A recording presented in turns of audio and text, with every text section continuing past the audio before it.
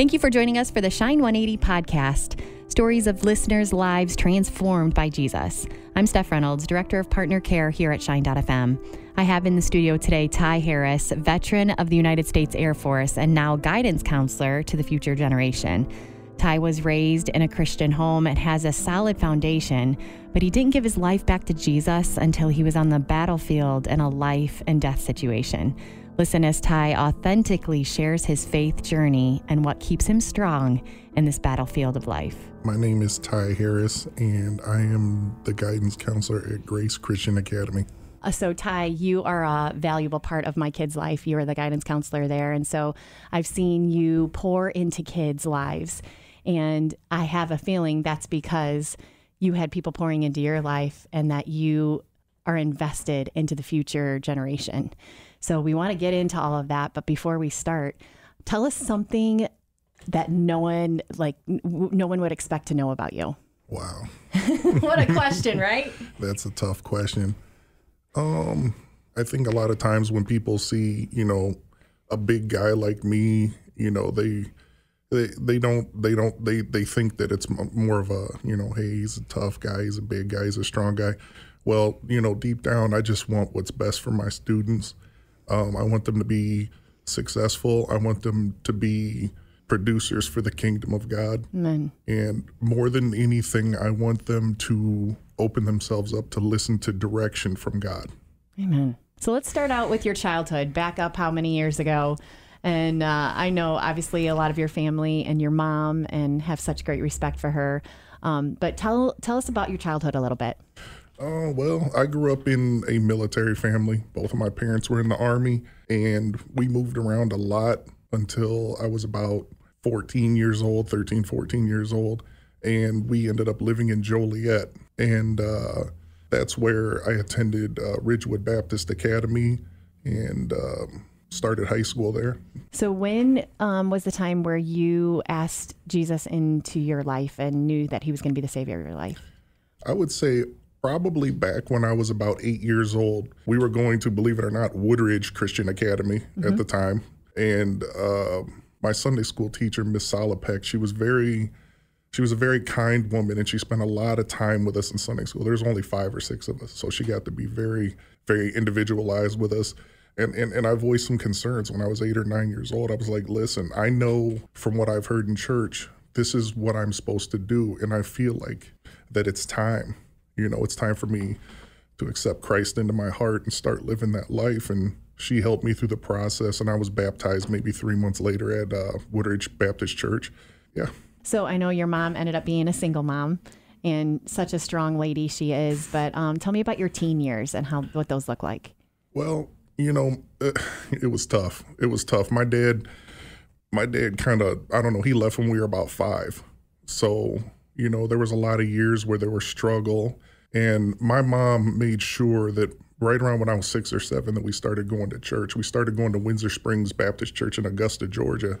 And, we found a family there. And that's how early on I knew that this was someplace I was supposed to be. The people were so kind. I can't even explain to you how much they did for us when we were kids. And, from then on, we were in church. Church was pretty much our lives. And then teenage years, when I went to Ridgewood, same thing, church 3 times a week, youth group. We did pretty well there at that school, basketball and stuff like that. I had a pretty good high school career. So did you feel like your relationship with Jesus sunk in at that point during those teen years, or did you feel like you were going through the motions? I'm going to be honest with you. It was one of those things to where it did get a little robotic for me. Being in church every day from being 5, it was, it's Wednesday night church, you go. Sunday night, you go. And this, that, and the other. And it did. And I would say that probably lasted all the way through, midway through my military career. I got stagnant. I really did. So after high school, then did you enter the military right away? Yeah, I think maybe 9 months after I graduated, I was on delayed enlistment program, and that's only because I couldn't get in any faster, and I was trying. But yeah, about 9 months after I graduated. And what branch? Air Force. Okay, and then how many years did you serve in that? Total, between recall and everything, I think 7.5 years. And what was your heart in getting into the service? both my parents were in the military and, growing up around bases and stuff, I just couldn't else I wanted to be. I wanted the uniform. I wanted to help people, and I wanted to be a firefighter really bad. And they had a lot of openings at the time for firemen. And I was like, this works out perfect. I get to be a fireman, get fully trained. My college is paid for. There's no downside to this. Wow. So is that what you ended up doing? Mm-hmm. You were a fireman in the service through the Air Force? Yep. Okay. And you served the 7.5 years. Mm-hmm. And then what were those years like? Wow. I learned a lot my first year. I think I learned three major things. Number one, it was definitely not cool to be a Christian. It was not cool at all. Number two, people will, I don't know, I would say there's a large amount of persecution for anybody that wants to be any kind of different. And I would say number three, and this was the biggest of all, is that even people that I went to church with in the military didn't really understand why they were going to church. They just went. So what did that do to your faith at that time? It was a struggle. I struggled real hard for about, I would say my whole military career. I struggled really hard because there was all this stuff going on every weekend. Your friends are like, hey, let's go do this, let's go do that. None of it was really aligned with my belief system, and none of it was probably productive or good for me either. But I was like, hey, 99% of people are doing it, so I'm going to do it too. And I strayed away probably about as far as you could go. So then after the military, after those 7.5 years, you got out, and then what happened then? After that, it was kind of like, bouncing around from job to job. I floundered quite a bit because I never thought I wouldn't be in the military. So it was just a struggle. And then luckily enough for me, I found school. I was like, you know what, let me try college. And I think school was one of the things that helped me find some sort of focus. So that's probably why now you are even wanting to speak into teens' lives about going to school and being a guidance counselor. Absolutely. Because it helped you get on the right course after the military. Absolutely. And I don't want kids to ever think that there's only one way to get somewhere. There's 9 different ways to get where you want to go. I never went to college in person one day. I did online college. I didn't do online college until I was 27, 28 years old. And now I have 2 master's degrees. It doesn't, you don't always have to run that straight line to get where you're going. And that's not what God has for everybody. Mm-hmm. And so we always talk to our kids about, you don't want to fall into peer pressure, but there's also a societal pressure to be like, hey, you graduate, you go to 4 years of college, you do this. No, that's not for everybody. Mm-hmm. Where do you feel like your faith made a turn in your life? I would say about 7 years ago, I was working at a place called Camelot here in town in Bourbonnais, and there was a worker there, and her name was Jen. And she would not leave me alone. She would not leave me alone. Every Friday, Ty, we want to see you in church. Ty, we want to see you in church. Ty, we want to see you. And I got to the point where I would duck her, and I would be like, man, I hope Jen Asher does not come around the corner. I hope she doesn't come around the corner because she's going to ask me to go to church. Aww. And at the time, I was not living okay, and I was not all right. And then one time, and this is besides my mom and my sister and my brother-in-law and my other sister saying, Ty, you got to get back in church. Ty, you got to get back in church. But to be honest with you, one Friday I was like, you know what? I'm tired of this. I'm just going to go so she'll leave me alone and haven't missed a Sunday since. Oh, and then what has that done to like your relationship with Jesus? Just making that step. Well, it was one of those things to where I always knew that I was held, especially when I was overseas. There's 5 or 6 times that I should have probably died when I was overseas. And I knew I was held, and I knew that God had something for me. I just refused to fall in line where I knew I should be. I just refused. And that sin nature kept saying, you know what, Ty, you can do whatever you want. You got tomorrow. You got the next day. You got a week. You got a year, but you don't. And I'm glad that turnaround happened sooner than later.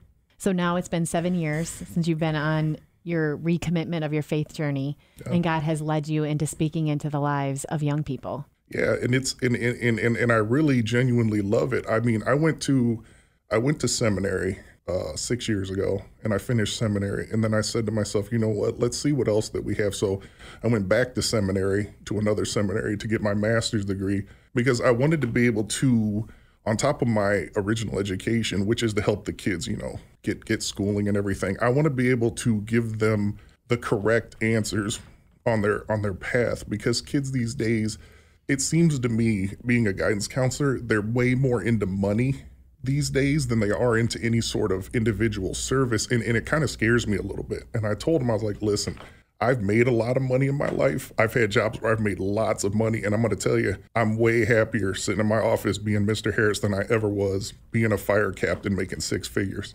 Because what I'm doing matters. And the kids, they see it and they're like, okay, maybe we'll try to do some sort of service industry, or maybe we'll try to help people and stuff like that. And that's all you can do. So you're really guiding these kids, not only in their career, but guiding them towards the kingdom, like getting them to be kingdom minded instead of self-minded, and their life's going to look like for themselves. Yes. I want them to understand that, having financial stability is amazing, but when we focus only on that, we're not accepting the fact that Jesus will provide. We're not accepting the fact, if I go out there and say, I can only get a job where I make six figures, whether it's helping somebody or not, you're just excluding the fact that Christ will provide for you. And if you want to do something where you're just helping people, you're never going to be a millionaire in the service industry. You're never going to be a millionaire. But guess what? You can go home every night and be like, you know what? I did what I could. I think of you as this walking speaker, because you constantly have Christian music playing through your phone in your pocket. Yeah. So wherever you go, Mr. Harris is like this walking speaker of worship music. Yeah. So tell me when that started and why you do that. So right before I started at Grace, I was like, you know what? I don't like empty space. I don't like empty noise. I actually have tinnitus pretty bad from my military service. And I was like, what could I do to icebreaker this, that, and the other? And you know what? I keep my phone in my pocket, with Shine On. I keep my phone in my pocket. It plays all day. And the funniest thing about it is I was going to stop doing it because I thought it was a little bit disruptive. But then I was in Bible class one day and I put the kids on self-work and I saw them all mouthing the words while they were doing their work. And I was like, they do know the words. They do know what this music is. They have been in church, even though some of them haven't been for a very long time. They know what this is. And that's why I stuck with it, because they identified with it as much as I did. And it seemed to almost calm down everybody. They're like, oh, and they all know the words to these songs. Mm-hmm. It's like the truth singing over your classroom. Yep. If there was one thing you could tell a teenager that might be listening right now, what is the one thing you would want them to take from today? I guess if you have a heart to help people, don't ever think about what it's going to do for you or how you're going to make it or how you're going to survive. And I know it sounds a little irresponsible for me to say that, but I have a friend of mine that takes Bibles to places where you can't have Bibles. This guy was making probably about $250,000 a year as a businessman. And one day he was like, I'm not doing anything worth anything. And he just woke up one day and invested his money into Bibles. And now he backpacks his Bibles to places where they can't have them. And it's kind of a scary job, but it's the happiest I've ever seen him in my entire life. He's a super happy guy, because he knows that he's making an effort for the kingdom, and he's making an effort to give things to people that could never, ever have it before. And he makes nothing. He makes absolutely nothing. He's the happiest person I know. He lives in a little tiny home in the backyard of a pastor's house who gave it to him, and super happy guy. Just don't run after the money. It's not what you think. What about a young man that's at the beginning of his faith journey, just made the decision, maybe to go into the military and serve his country? What advice would you have for that military person? I would say that you shouldn't bend as far as say like I did. I've been to the point where I broke and I forgot who I was. There's no problem with not necessarily standing in a room and preaching and pointing at people all the time, but we're supposed to live. We're supposed to be lights. We're supposed to be examples. And I'm telling you, if you give that appropriate example, people will come to you and ask you why you are the way you are. They will. And you'll be like, hey, I'm a Christian. I believe in Christ, and following Christ is the reason I am the way that I am. And they'll be like, you know what? That looks like an amazing life. Can I try it? And then you can start with the gospel and everything. And you never underestimate the seeds that you plant. Never underestimate it. You could talk to somebody for 3 years and they could be like, get out of my face. I hate you. I hate you. 10 years from now, they could walk into a church and be like, you know what? I remember that seed that so-and-so planted in me, and this is what we're going to do. We're going to keep going with it.